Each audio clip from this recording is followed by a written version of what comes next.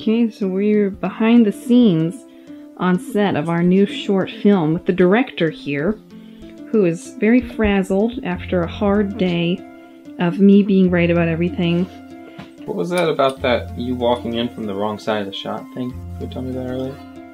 Moving on, we've got a lot of nice equipment here today. A lot of cords, I mean just cords everywhere, chaos all over. We've got our set for one of the scenes. Lots of nice things here. Crab towel, me, beside this bathroom sticker. If you look closely here, you can see that the lens cap is actually, I just put it here. Not really wanting to show the toilet. Over here we've got innovation. My brilliant idea for the day, which was to use a belt, a work light, a stick, a window, regular banner paper here, painter's tape up in the corners, and we're on the second story, by the way. So the work light sits out here.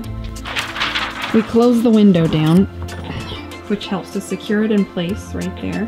Tuck this parchment paper down, lower our blinds, close them. Then, when you come over here, we were running really behind today, it looks like daytime outside. Although, to kind of hide those belts a bit. So we've got daytime in pitch dark.